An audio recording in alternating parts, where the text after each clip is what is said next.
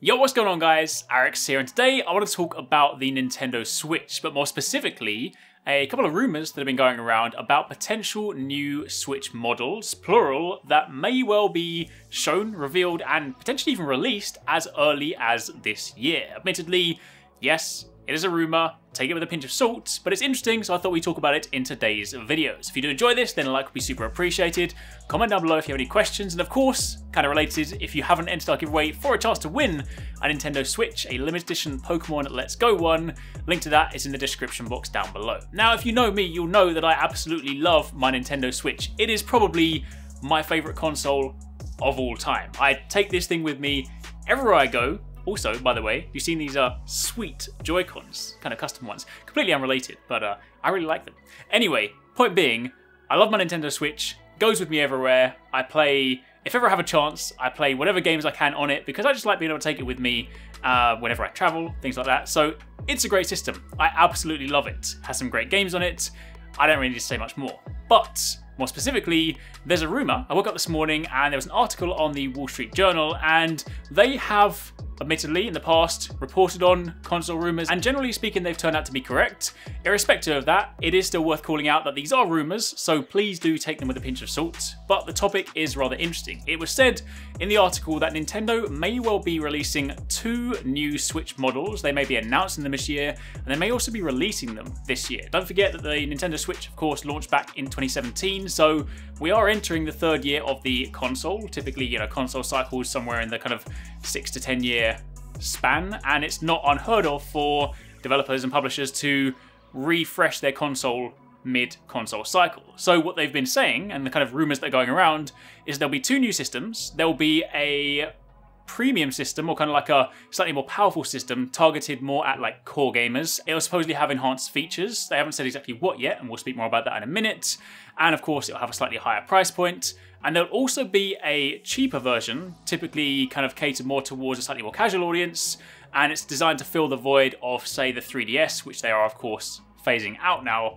And that would, of course, have slightly, you know, lesser functionality, but it would also come in at a cheaper price point. Now, they're saying this could well be revealed at E3, which would be awesome, because, I mean, already E3 is kind of shaping up to be pretty exciting for Nintendo. They've always kind of done a big thing at E3. They don't have their press conferences anymore. They have their kind of treehouse stuff, but they do have like a big song and dance when it comes to their booth. And, you know, this year, knowing that we've got the likes of Fire Emblem, Pokemon, the new Zelda game, or kind of the remake and whatnot, potentially also Animal Crossing, you know, that's a lot of games on top of obviously whatever else they'll have, and to throw in potentially 2 new consoles into the mix, that could be really cool. But to speak slightly more about them, on the enhanced one, they haven't said, or the kind of rumour didn't comment on exactly what it would be, but if you kind of look at the system right now, they did of course comment that it still wouldn't be as powerful as, say, the PS4 or the Xbox One, but a couple of things you could do. I mean, like if you look at the model itself, like right now, there is a pretty substantial border around the screen. So one kind of nice fix, one kind of easy fix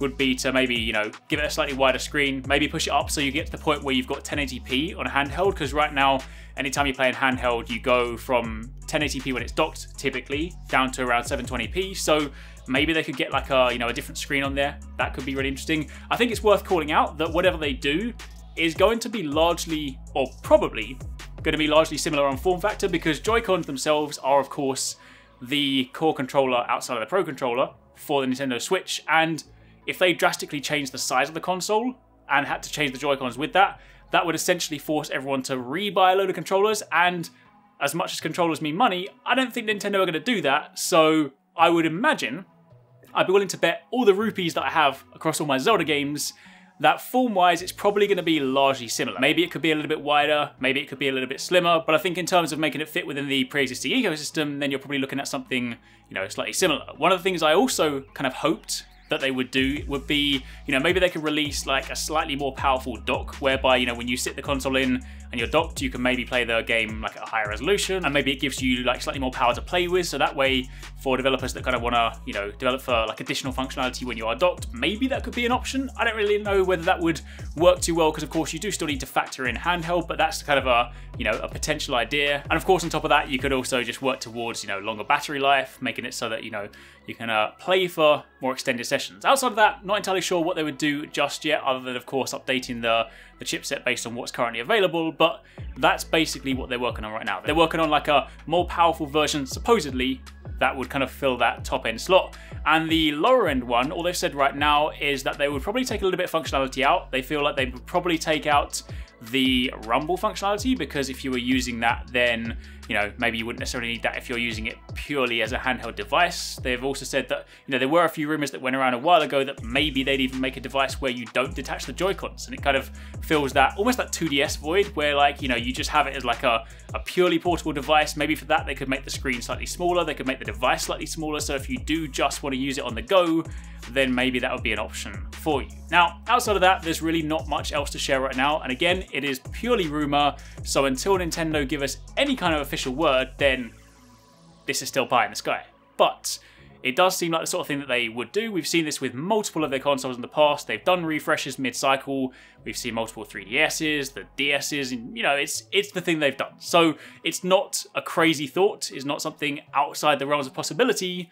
So that's definitely something that I would look forward to seeing later on. So let me know in the comments down below. What do you guys think? What would you like to see in a more powerful version of the Switch? What would you like to see in the lesser powerful version of the Switch? What functionality for you personally is the system missing right now that you would like to see addressed? Anyway, that's it for the time being. Of course, be sure to keep it locked because we'll have plenty more updates as and when we find out more over the coming months and years.